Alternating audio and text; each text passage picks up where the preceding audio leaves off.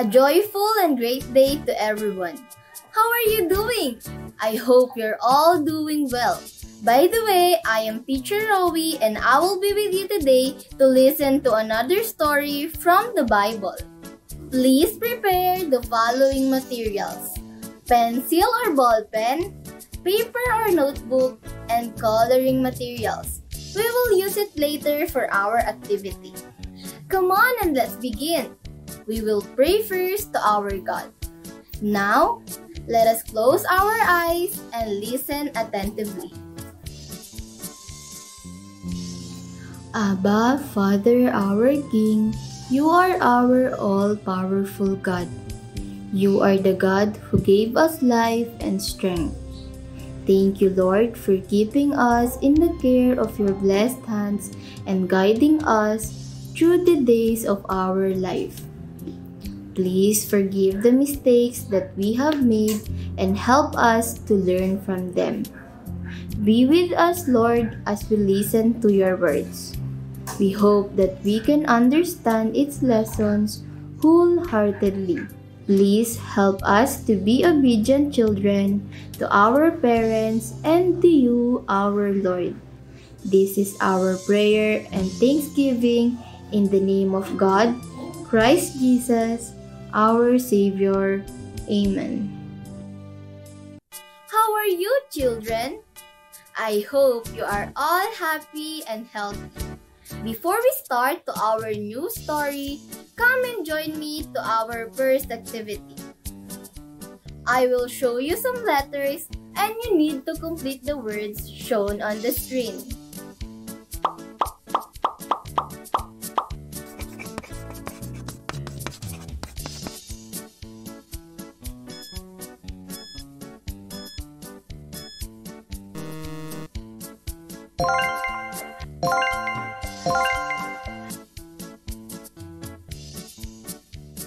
Did you complete the word, children?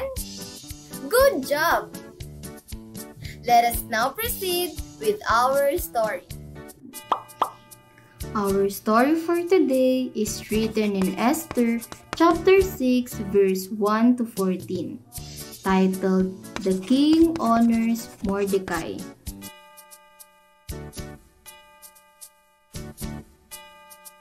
That same night, the king could not sleep, so he told the servant to bring the history book and read it to him.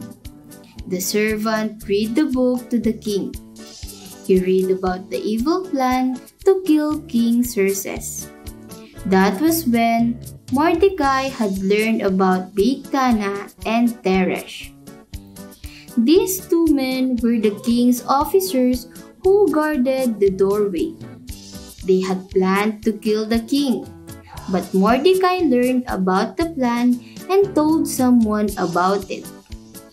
Then the king asked, "What honor and good things have been given to Mordecai for this?" The servant answered the king, "Nothing has been done for Mordecai." Haman had just entered the outer area of the king's palace. He had come to ask the king to hang Mordecai on the hanging post Haman had commanded to be built. The king said, "Who just came into the courtyard?" The king's servant said, "Haman is standing in the courtyard." So the king said, "Bring him in." When Haman came in, the king asked him a question. He said, "Haman, what should be done for a man the king wants to honor?" Haman thought to himself, "Who is there that the king would want to honor more than me? I'm sure that the king is talking about honoring me." So Haman answered the king, "Do this for the man the king loves to honor. Have the servants bring a special robe the king himself has worn, and the horse the king himself has ridden. Have the servants put the king's special mark on the horse's head. Then put one of the king's most important leaders in charge of the robe and the horse, and let the leader put the robe on the man the king wants to honor.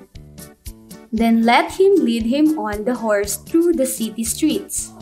As he leads him, let him announce, "This is done for the man the king wants to honor."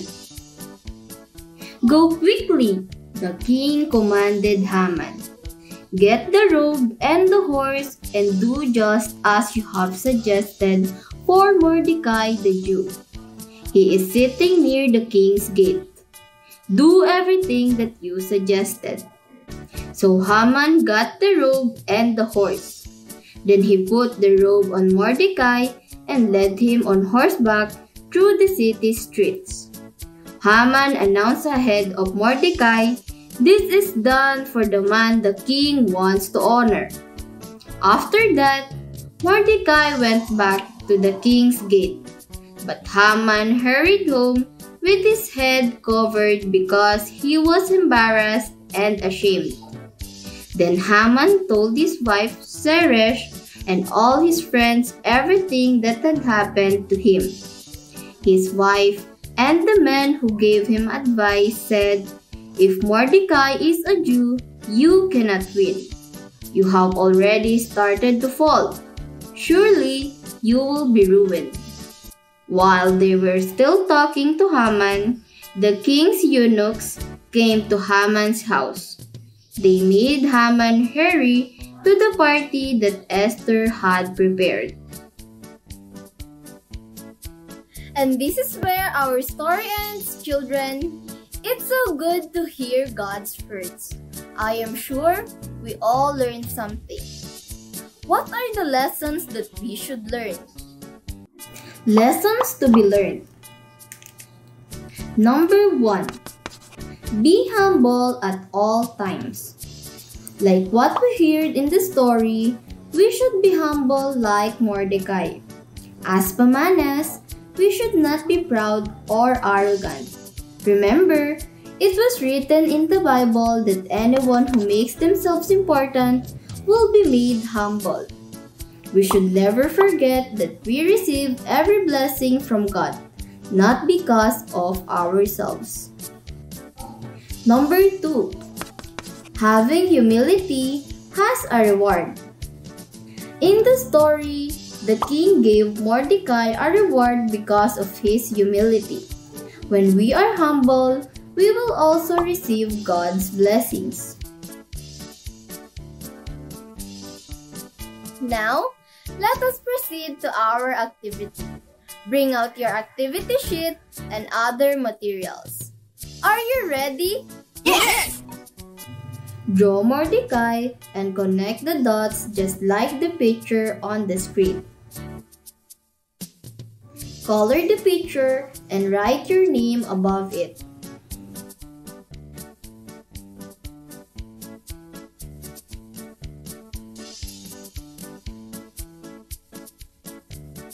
Activity, I will read 6 statements and tell me if it shows humility or arrogance.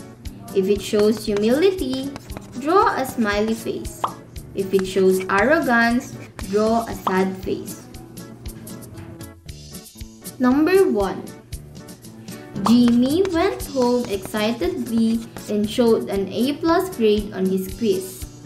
When he got home, he thanked his mother because she helped him review the night before his quiz.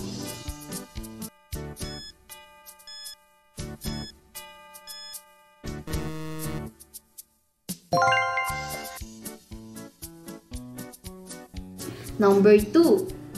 Tommy got new shoes and told her classmates that her shoes were expensive.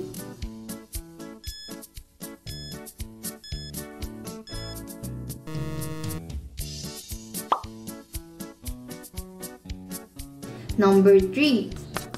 Carl has a wealthy family. However, even though they have a lot of money, his friends say Carl loves to share.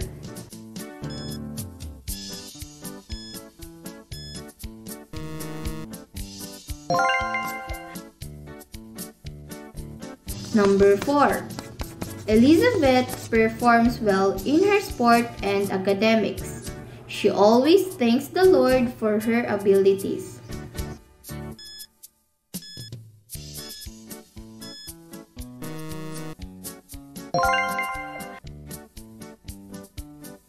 Number 5.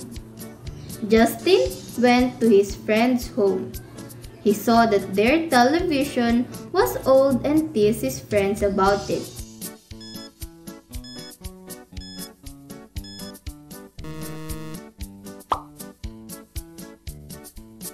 Number 6. Justin's siblings brought dirty toys into their house.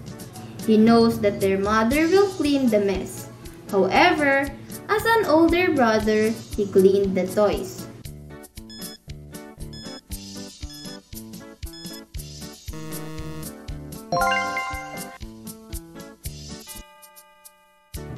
For our memory verse, please hear this. Ephesians chapter 4, verse 2. Always be humble and gentle. Be patient and accept each other with love. How was it? Do you feel blessed today? This is where we end our dear Pamana. Again, let us all stand and close our eyes for our closing prayer.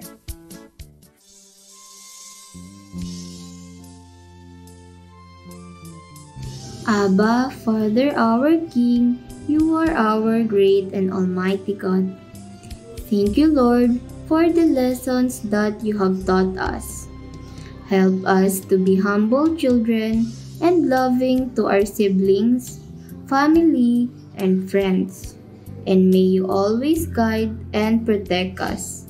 In this we pray and give thanks in the name of God, Christ Jesus, our Savior. Amen.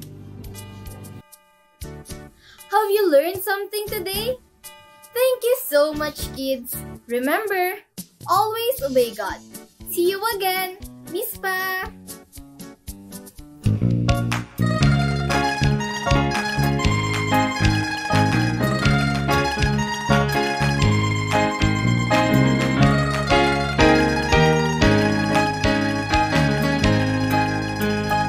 My Lord is amazing.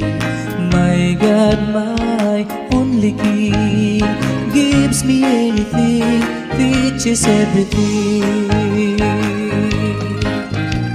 He taught me how to praise Him. He taught me how to sing a song. He taught me how to love Him. He made me a little servant of the Lord. My Lord is amazing. My God, my only King, gives me anything, teaches everything. He taught me how to praise Him. He taught me how to sing a song.